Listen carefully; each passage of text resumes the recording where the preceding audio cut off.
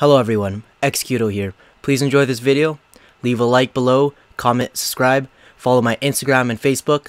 Get aesthetic, brah.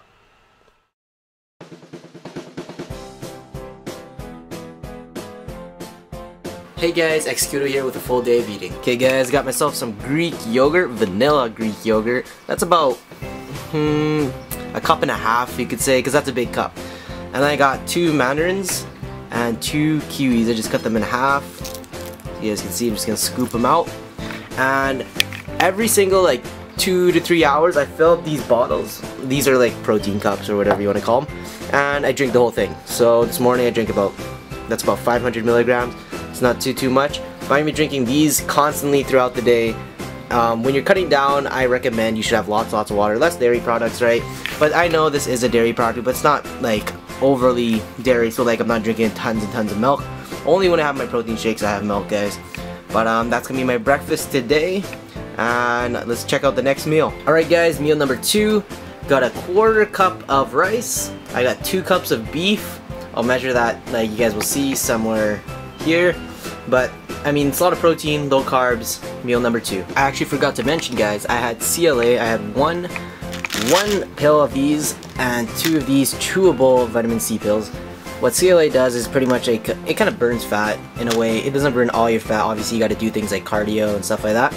And I'm just taking some vitamin C just cause, you know, get some vitamins in there. Alright guys, so I cooked my beef here. I cooked about 3 cups of beef. Not too bad. This is half of what it is, so here, let me focus in, if I can focus in on that. Okay.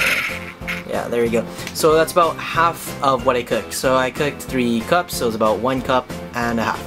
And I got myself some broccoli, I got a banana, so I got a little bit of carbs, got my vegetables, I got my proteins, and I actually filled up 2 more waters.